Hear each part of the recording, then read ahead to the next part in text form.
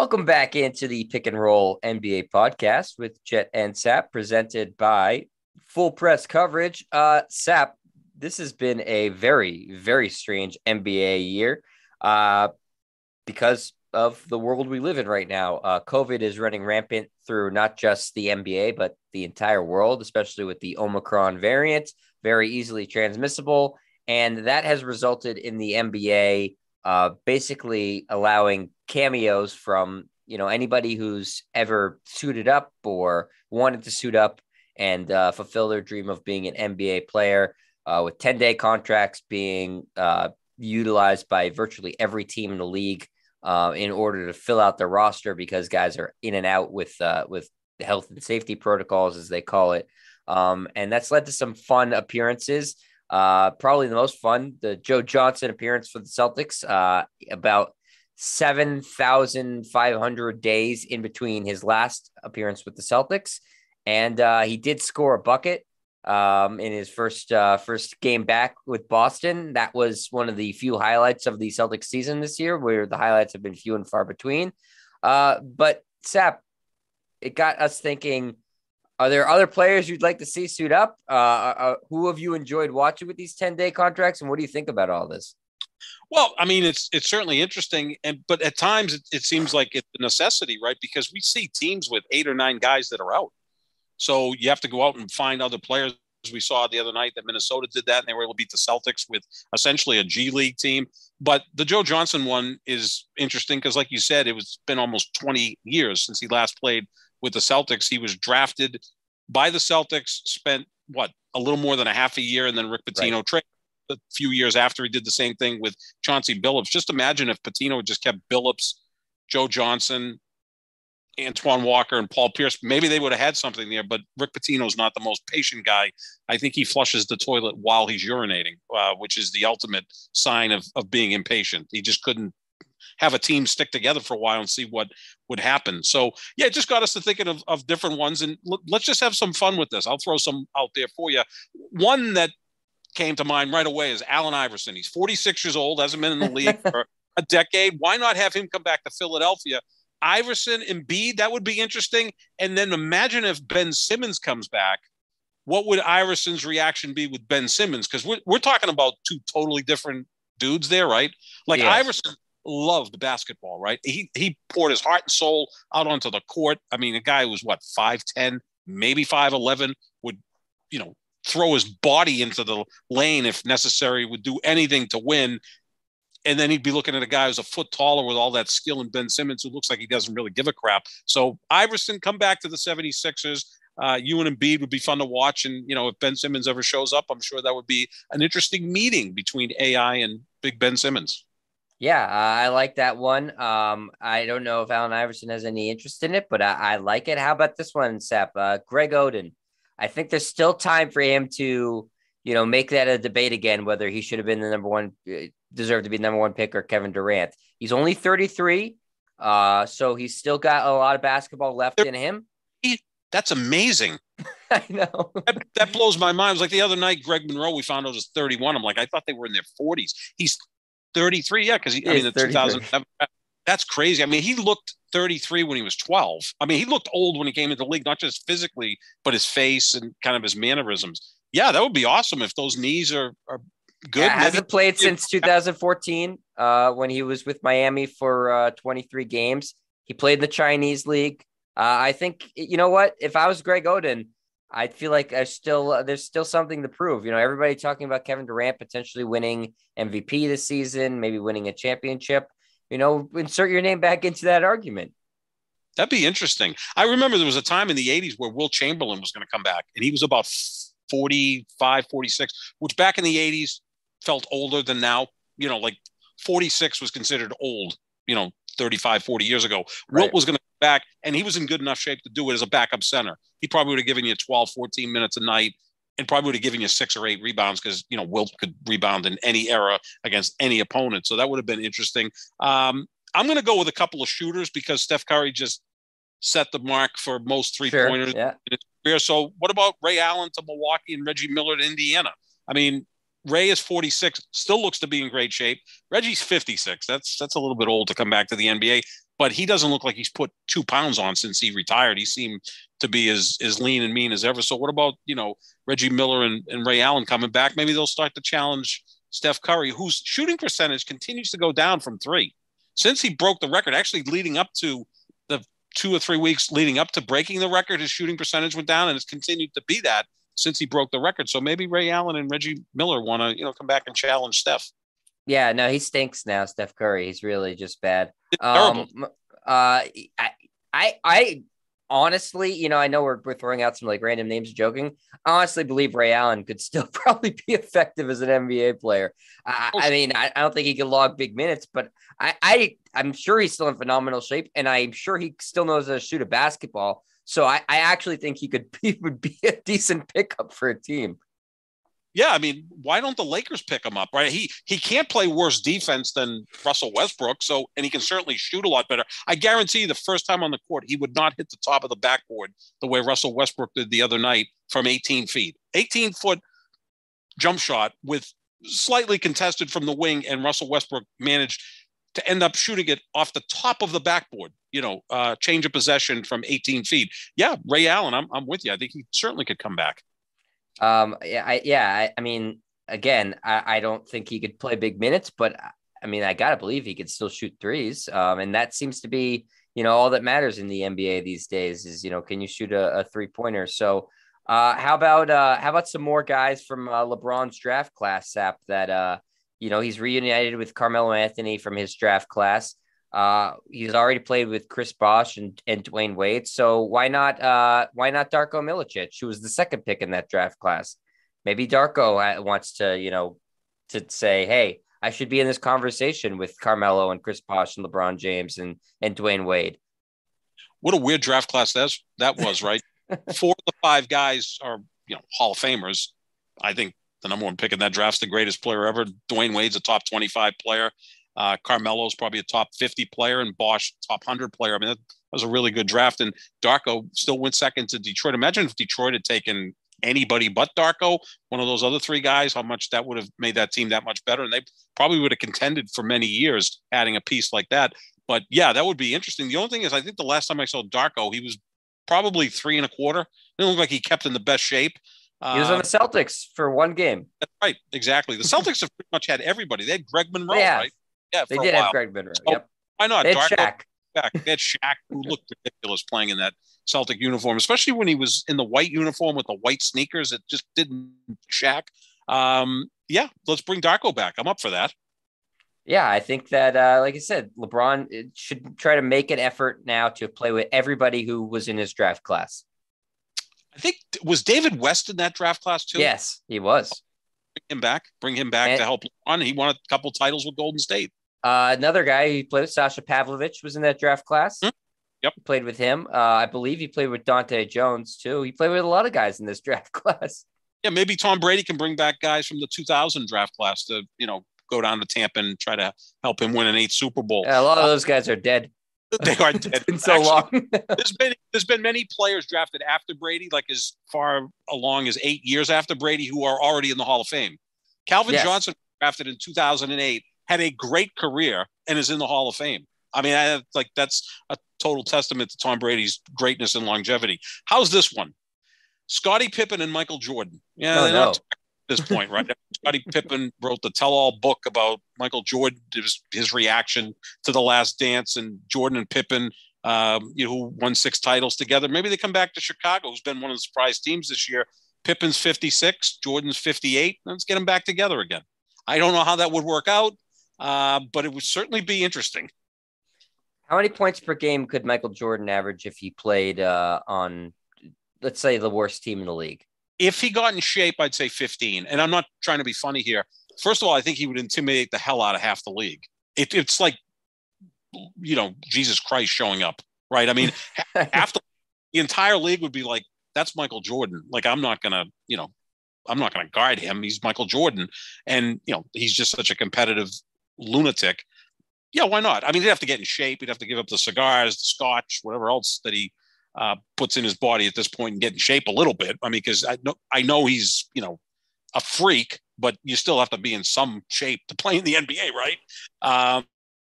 So yeah, I think he could go out and get 12 or 15 points a night. Sure, why not? He's got that. He'd take a lot of shots to get there, but he's so competitive, and I'm sure he can still score a basketball. I don't question that at all. This is the last one I'm going to throw out, Sap, because I think it's really interesting, and it has for a lot of reasons. It's a budding rivalry between him and LeBron James, actually. Kareem Abdul-Jabbar, 74 years old. Yep. Still, I'm assuming over 7 feet tall. I don't think he's shrunk that much. He was playing, but let's say he's even 7'1".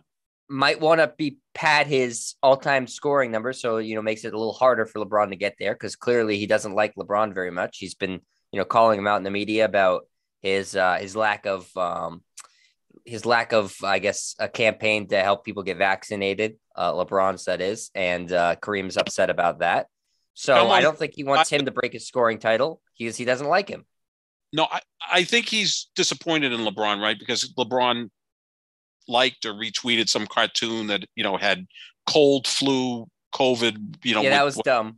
And all kind of pointing at each other. And yeah, I've been disappointed in LeBron with this as well, because I said back at the beginning when the vaccine was becoming available almost a year ago, earlier this year, that Jordan and LeBron could have been the two guys that really helped.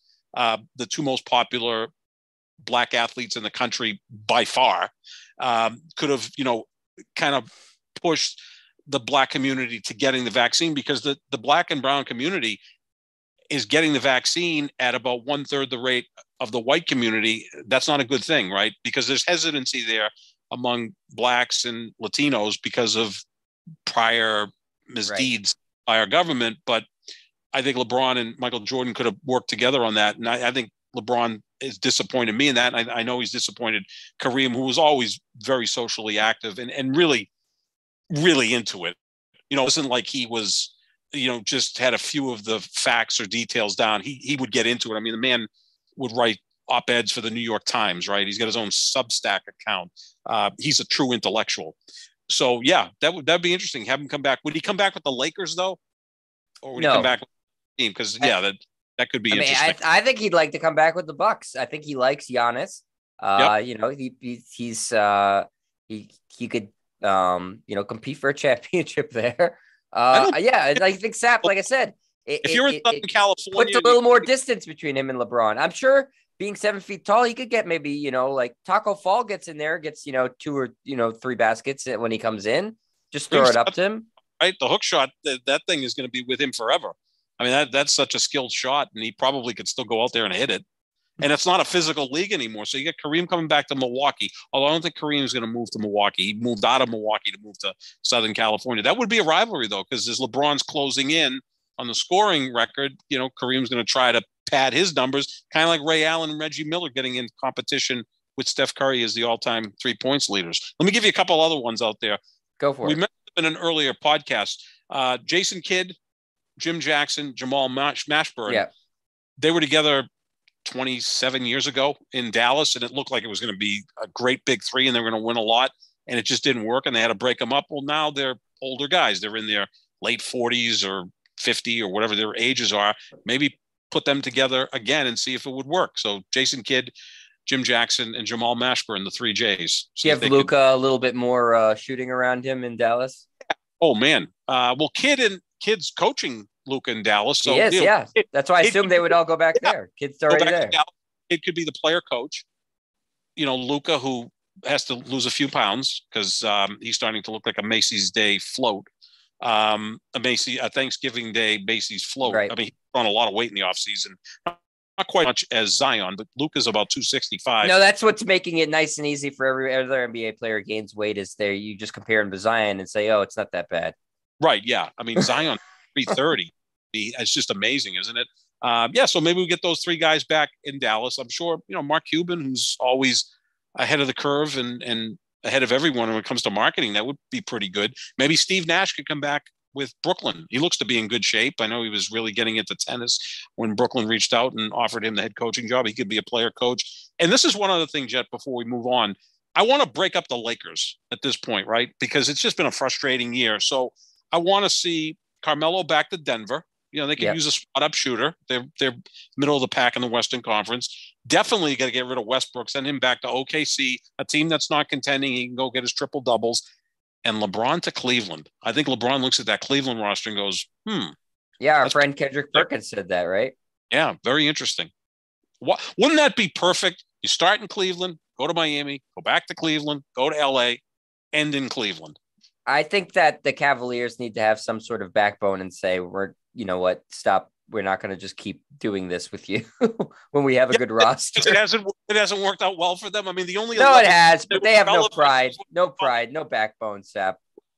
I mean, they did win their only title with him leading the way, and his first go around, they went from being the most irrelevant franchise maybe in American team sports and became very relevant because of LeBron. So yeah, do that, and maybe. But if the Lakers stay together, Carmelo and Westbrook and LeBron stick in LA, why don't the Lakers go out and get Metta World Peace?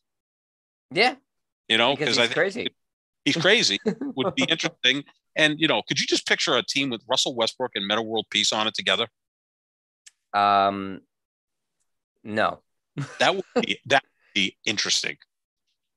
I saw a team with Lamar Odom and Metta World Peace on that together. Those were two crazy guys. It's crazy too. Yeah. But Westbrook's hyper aggressive crazy, right? Like, he's very aggressive. Yeah. I don't picture Westbrook's the guy you don't want to cut him off in traffic. Like he'll come after you, like Jack Nicklaus, like 2 decades ago, the golf club out and started smashing the hood of the car of some other, driver. So that's what you got to be careful about with Westbrook. There's definitely road rage with Westbrook. There's like court rage with Westbrook when he's on the court. So yeah, it'd be fun to see. And look, I don't think, some of these obviously are ludicrous. I don't think Jordan and Pippen are coming back together for the Bulls, although I'd never put it past Jordan. I mean, he's, I think he's enjoying his life playing a lot of golf. But yeah, it wouldn't be shocking if like a week or two from now, when another team gets hit with COVID and 8 guys are out, that we hear some guy that's been out of the league. I mean, could Dirk come back for Dallas? I don't know. I mean, he's only been retired, 3 years? So yeah, 3 or 4 years. Right. So who the hell knows? It depends too how good a shape these guys are in. Like Kevin Garnett looks like he's still in really good shape. Ray Allen looks like he's still in really good shape. Now they're in their 40s. That's asking a lot, but it's not like Shaq couldn't come back. That just well. I mean, he wouldn't make it down the court once, and you'd need a stretcher. I saw him try to shoot threes the other night in the studio at TNT. He bet Candace Parker they could make them. He airballed basically all of them. Yeah, and then Barkley's not coming back. Those guys, they would blow Achilles knees and all sorts of things if they came back. Kenny Smith looks like he could still play, and he's in his early 50s, but he just seems always young. But yeah, we'll see what happens if the NBA pulls this off. Maybe if we were doing another sport, we'd have quarterbacks coming back out of retirement like John Elway or Dan Marino. Yeah.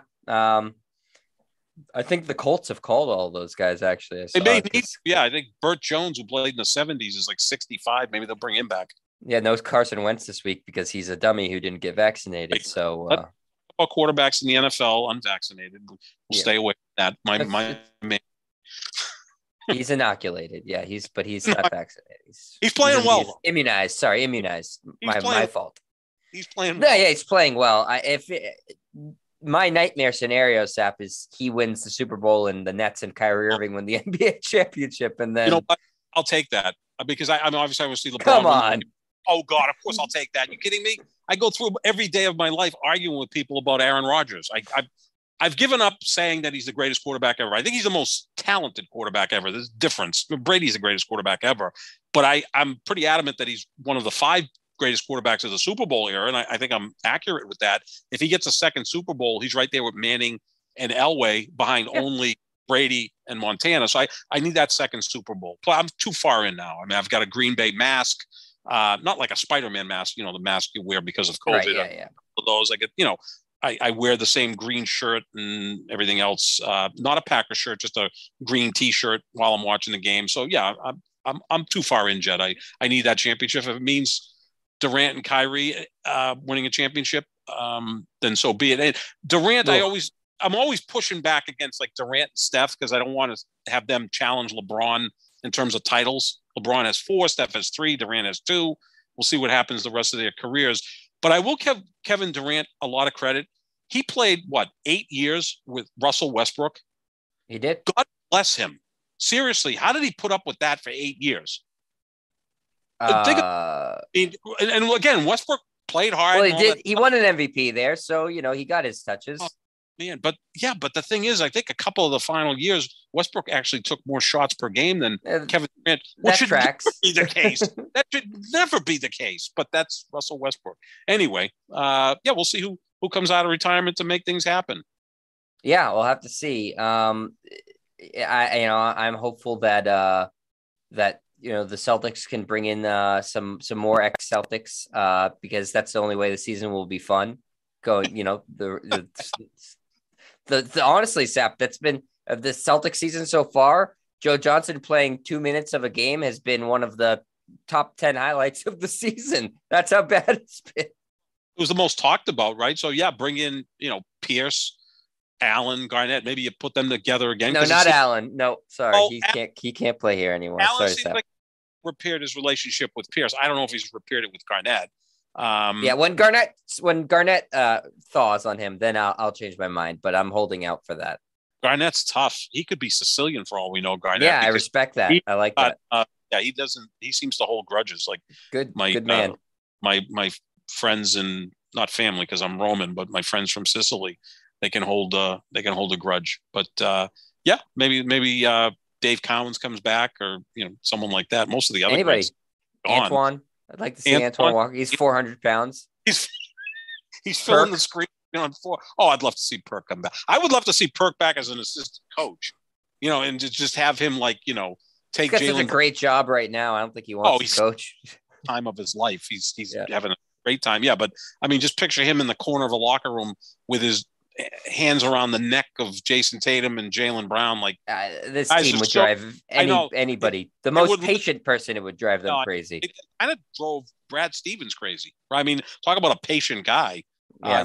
Kendrick would not have patience for that, and he probably punched him at some point, which would be interesting. And but we don't want to get to that. Yeah. All right, Sap. Next time we talk, we're going to talk a little bit about some rumors that the NBA mid-season tournament is getting some traction. We'll talk about what that means and what we think about it. But that's going to do it for us here. So I hope you have a very happy New Year, Sap. Hope everybody is happy New Year. Thank you. And, I think that the Celtics should make some big New Year's resolutions to start over. And my New Year's resolution is to not let it affect me as much when they are so disappointing. Good. That's a good resolution. There you go. All right, Sap. So we will talk to everybody next week. Make sure you check out the Pick and Roll NBA podcast with Jet and Sap wherever podcasts are found. Check out our social medias at JohnSap25, JOHNSAP25, at Jet Stryer. The YouTube version, if you're not already watching, youtube.com/Jet Stryer. And we are presented by Full Press Coverage. And a happy New Year to everybody there at Full Press Coverage. Talk to you next week, everybody. See ya.